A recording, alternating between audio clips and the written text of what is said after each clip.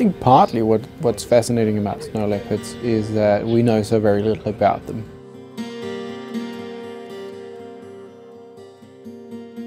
And yet they are this incredibly beautiful big cat that roams these mountains where people rarely ever go.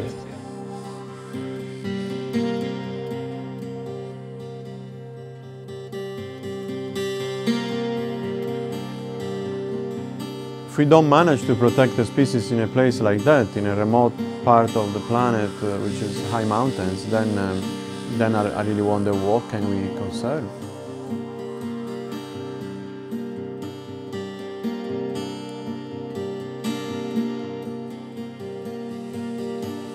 Trying to figure out how many camera traps we will be able to set.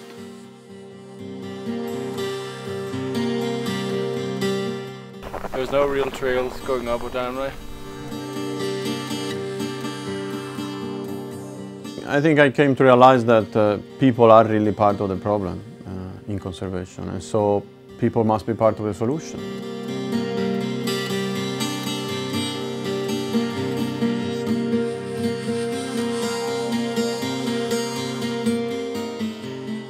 Off, picture, okay?